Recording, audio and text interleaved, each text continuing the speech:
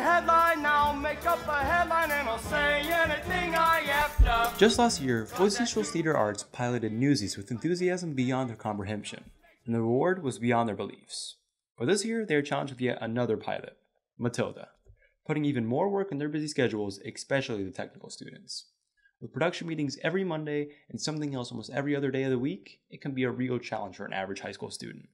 But through all the music rehearsals and dance lessons, there always seems to be a few who never run out of motivation to make sure their show seems perfect.